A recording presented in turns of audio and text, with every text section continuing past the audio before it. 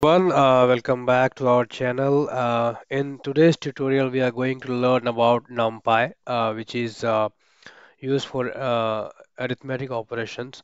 So NumPy is a very important module in Python, which is used for faster mathematical operations. Okay, so we are going to use it for array declaration, one dimensional and two dimensional. Okay, so it will be a full demonstration with examples. So if you watch this tutorial, you can totally learn everything about NumPy. Okay, so at any point, if you need any help with NumPy, you can directly go to your help section in Interpreter. Okay, so before you see the help, you need to import it. So I'm just importing the NumPy. Better import it with a smaller name like import NumPy as NP. Okay, so now if I do help NP, you can see everything about it. So it has a full documentation. So you can see it is used for declaring array of homogeneous items. Okay, and it is used for faster mathematical operations, arithmetic operations. Okay, so NumPy is very useful when you need to work with arrays. Okay, so let's start and learn so many things about it. So I have summarized so many things like what you can do with it. You can declare one-dimensional and two-dimensional arrays. You can calculate the mean, average, median of the values inside the array. Okay, you can use it for sort purpose. Okay, there are so many things we can use it for. Okay, so yeah, I mean, let's start the process, and I hope you will learn, NumPy very easily with this tutorial. Okay, so I'm going to use this web interface for computing NumPy. Okay, so first of all, we are going to import it as np. Okay, so first of all, we are going to see how to declare a zero array. Okay, so let's say if the interviewer asks you like how to declare an array with full of zeros. Okay, so you can declare one-dimensional or two-dimensional array with full of zeros using only two lines of code that is provided by NumPy. So all you have to do is it has a function called zeros. So you have to just pass the number of arguments. So let's say if I say 5, so and if you run this, so see the array is created with all the zeros with the one dimensional. If you pass 5 comma 5, okay, and if you run this, so now see it is taken as cannot interpret. So it is a single value, so you have to give it in a as a single value. Okay, so if you run this, now see it is an array is created in seconds with 5 rows and 5 columns full of zeros. Okay. Similarly, if you want to create like let's say 2 rows, 3 columns like that, and if you run it, so this is the way you can create a two-dimensional array full of zeros. Okay, it's very easy with this NumPy function. Okay, that is one thing. Similarly, it also supports for ones. If you can see the help sections, I think it should work. So you see, it is also helping you to create uh, array with full of ones. Okay, so this is one of the example. Let's see something else what we can do with NumPy. Okay, so NumPy supports the array declaration, which where you can put anything like you can put what do you call numeric value. You can put string.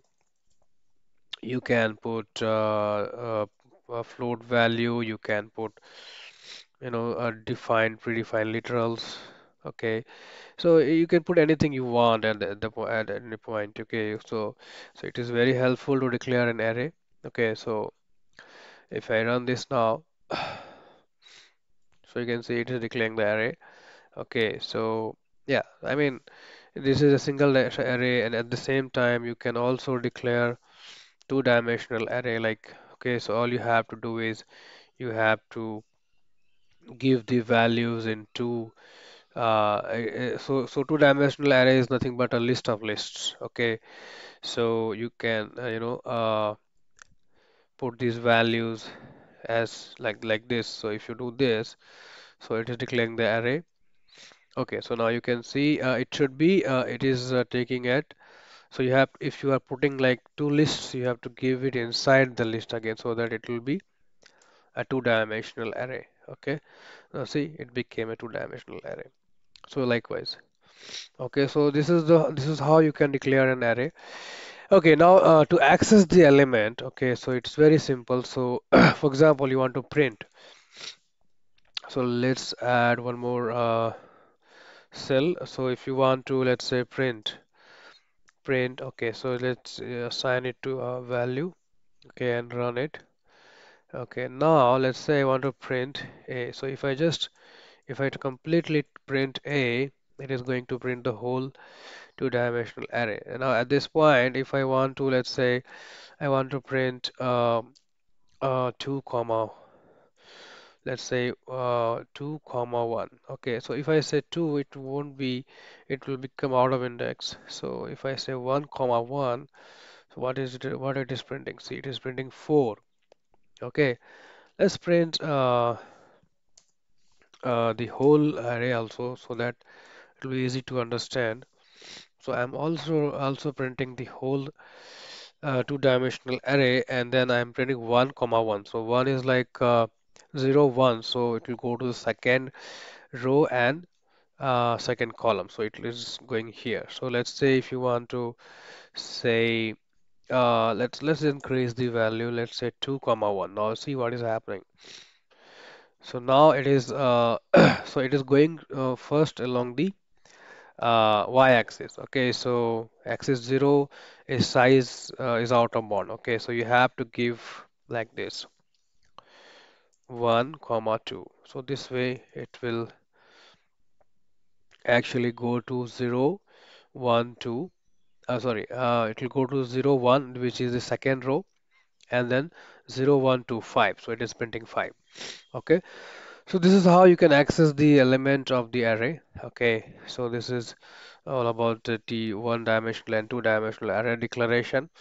Okay, so now let's try to understand some sorting mechanism. So sorting is very easy. So let's just declare an array of some values like let's say like 23 comma 3 comma 4 comma 56 comma 34, something like that, random values. And if I want to let's say print uh, so sorting is very simple using NumPy. So all you have to do is np.sort, and then you have to pass the array. Okay, and then you can assign it to a new array like sorted array. Okay, so you just have to print here sorted array.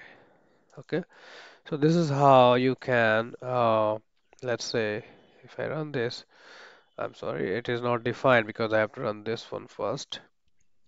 Now if I take the now see now B has this value, and the sorted, it has been sorted very fast. So all you have to do is just np.sort function. Okay, at any point I told you, right, you take help of this help section. So all you have to do is np.sort. So you get a complete of, help about this sort function. Return a sorted copy of an array.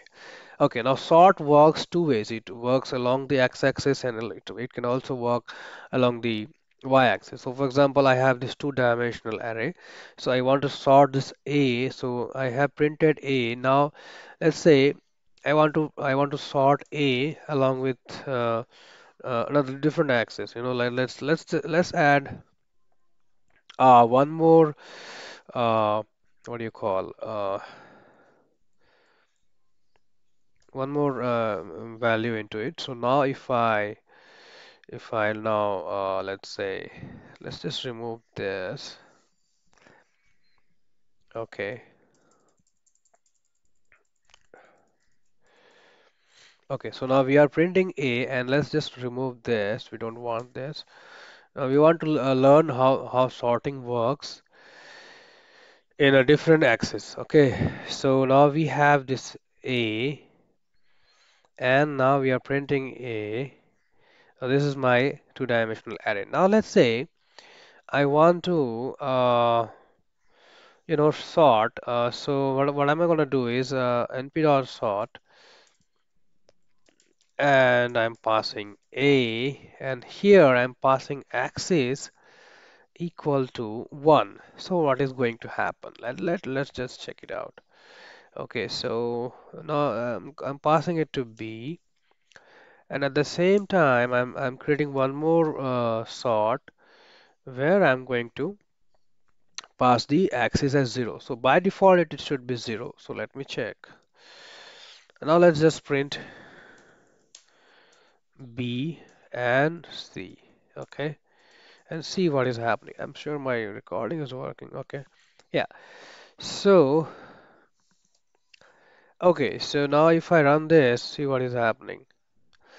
Okay, I'm getting some error. C is not defined, so C is equal to C is here, right? So yeah, I mean I might not have run this.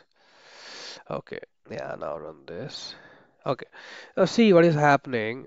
This is my main array. This is my main. This is my source or the input array, and now it has been sorted along with okay, so now you can see the first one axis equal to 1, the 2 4 5 1 2 3 4, so 1 2 3 4, 2 4 5 6 2 3 4 6. See the last row 2 4 3 6 has been sorted as 2 3 4 6. Okay, so first two rows already are sorted. Okay, now check the third one. So here the axis is 0, so here it has been sorted vertically. So 1 2 2 2 4 4 3 5 3. So see here 3 5 3 has been sorted as 3 3 5, and 4 6 6 is, I mean it looks the same. So in the first one I have sorted along the horizontal direction, and in the second one I have sorted along the vertical direction. So this is how you can sort using the axis. Okay, yeah. So let's see something else. I mean let's jump to more values. Like for example, let's say let's add one more cell. Okay, so let's go down here, import numpy as np. So np dot, let's say I want to create a mean. Okay, so mean you can very easily create in using numpy. So all you need to do is just pass the values, and let's say this is my values, and you want to determine the mean. Okay, so if you run this, and now if I just need to print this mean, so see the mean of these four values has been printed. Similarly, you can in the same section I will just show you like average. I'm sure that is the command, right? Okay, so you can see this is the average. So this is the average of this one. Okay, like similarly you can also do standard deviation, or you can do median. All those things you can do like this. Okay, so if you just run this and just print the output, so this is the standard deviation. Okay, likewise you can do median. So many things you can do with the NumPy. Okay, there is one more thing that you should know, and which is argument sort. So there is something called arg sort. So what I'm gonna do is just let me cut this, and so I'm just removing. Okay, now let's say let's try to understand what is argsort. Okay, so import numpy as np. Okay, so np. Let's say I have an array. Okay, np dot array, and I have 2 comma 4 comma 5 comma 3 comma uh, 6 comma 23, comma 12. Okay, let's say, and I have assigned it to a value. Okay, now np dot argsort, what it will do? Just try to understand. I'm passing this array here and I'm assigning it to b. Okay, and then now let's run it. Let's add one more cell. Print a, print b. Okay, so what is happening? See, A is my array and B is what is now B has. So B has the indices of the sorted array. Okay, so now if you see this array is not sorted. I mean, yeah, I mean it is, yeah. So 2, 4 this is the actual array, and now 0, 3. Now it goes to 3. So after 0, if you go 0, 1, 2, 3. So the next number in the order is 3, then it goes to 1, so 0 1, so 4, the next item is 4, then 2 0 1 2, next is 5, likewise, so 0 1 2 of 2 0 1 2, so 5, so likewise, so what you get is the indices of the sorted array. Okay, so now what you can do, you can use this indices to uh, to create to print the sorted array. So how you can do that? You have all you have to do is just pass the indices to a different array. Let's say uh okay. So now I already have the array name A, and you all you have to do is just pass the indices to this. Okay, so just run this. Now see, the sorted array is printed.